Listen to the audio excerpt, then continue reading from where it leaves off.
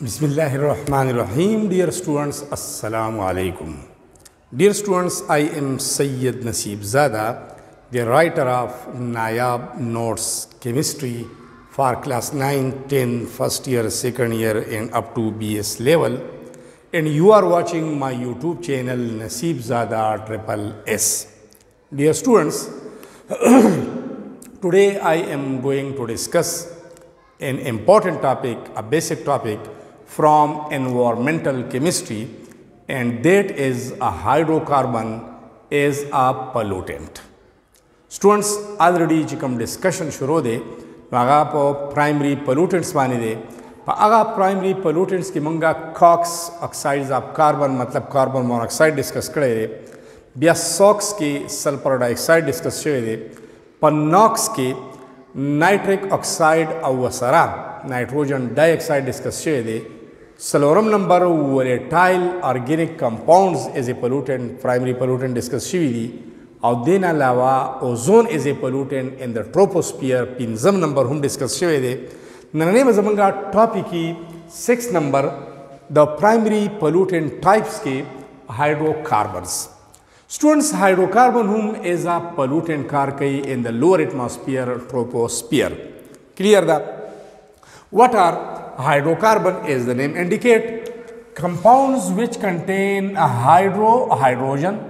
carbon and carbon elements only. Other compounds chaga judi the carbon or the hydrogen elements na syrup carbon hydrogen elements paki. Agar the hydrocarbons hoy aur thus simply represent kigi pa HCS bani matlab hydrocarbons. Aur dagi yo misal ze likale shama methane yo example zo likale sham dasi ethane propane butane padi pura chapter de hydrocarbon aliphatic aromatic pura kisi di agata so weli di clear da zu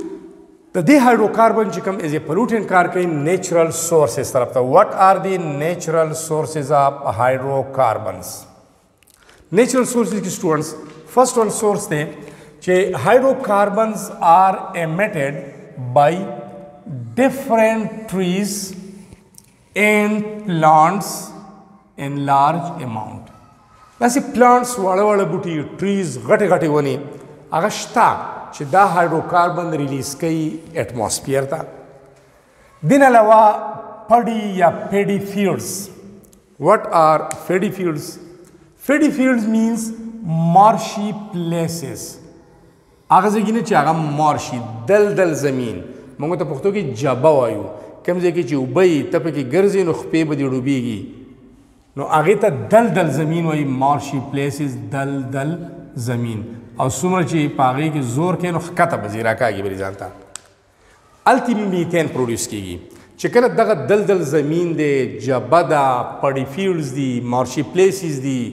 आगे की जनावर वर्जी मतलब कम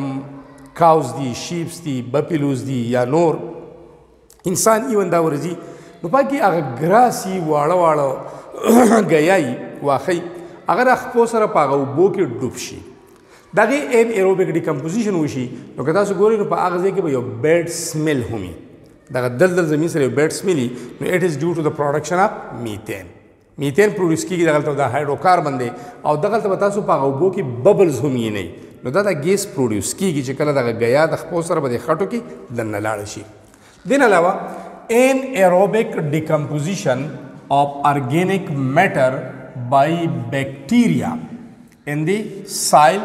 and water sediments of the sarasara pa soil ki kala chi bacteria organic matter aga matter chaga living thing bodies na potentially matlab dead animals the dead plants the dagam yo organic matter de ya chamla dar janavar dam yo organic matter de ya chikam gobar de khat de dam organic matter de bacteria ga decompose kinu dagin hum da methane gas da diranuna da release ki atmosphere tazi yo misal zeni kama ka faras kam sara aldehyde HC double bond OH formaldehyde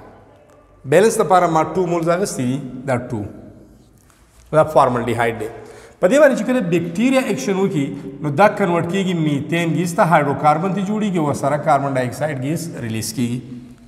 اصل کې په دې مالیکول کې خپل دوه هایدروجن دي یو دار یو 2 مول شنو 2 ضرب 2 نو 4 هایدروجن دي هغه دلته دي بیا دا 2 د کاربن سره ملټیپلیکیشن کې 2 کاربن دي یو کاربن دا دی یو دا دی دا 2 د اکسیجن سره ملټیپلیکیشن کې دی یو اکسیجن دا سوري دواړه د دې کې دي الریډي بیلنس دی نو دا هایدروکاربن پروډوس کوي د سره راځو بیا هیومن اکټیویټیز طرف ته مین میډ یا انتراپوجینک اکټیویټیز انسانی سرګرمیاں د انسان چې کوم سرګرمیاں دي د هغې د وجې نه چې کوم هایدروکاربن پروډیوس کېږي نو هغه کمې سرګرمیاں دي چې هغې د وجې نه هایدروکاربن ریلیز کېږي او هغه ټرانسپیر ته ځي ایز اے پلوټنټ کار کوي هغې کې فرسټ ون زموږ سره دی برننګ اف فیولز موږ برن کوو او خو مجبوري ده کارخانه کې هم پکار دي کپړه به جوړو میډیسن به جوړو ربړ به جوړو پلاستیک به جوړو دې نه علاوه انک به جوړو یا به نور داسې میټیریلز دي سیمنټ به جوړو سریا به جوړو کلیر ده پلاستیک به جوړو نو دغه فیول برننګ کېږي مختلف ځایونو کې خو بهرحال زو مخکې برننګ اف فیول کوم ځای کې اټوموبایل کوم چې ویکلز دي ګاډي دي اټوموبایلز دلته برننګ کېږي دې نه علاوه پټرولیم برننګ کېږي وسره کول برننګ کېږي ووډ برننګ کېږي دا یو او انسینریټرز څه ته وایي فرنس ته وایي فرنس بټۍ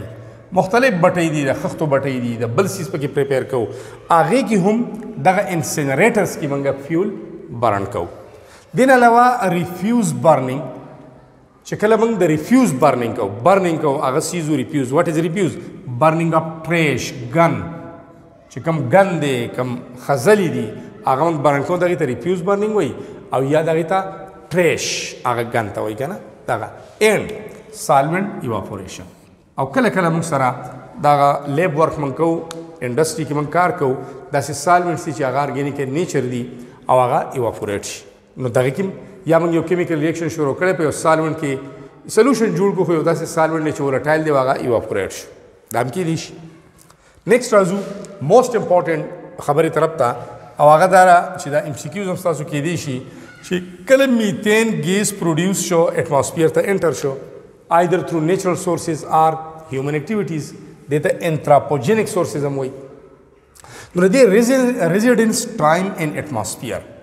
په اټماسفیر کې د اوسېدو ټایم څومره ټایم پورې دا میتین موجود دی دا ډیکمپوز کېږي نه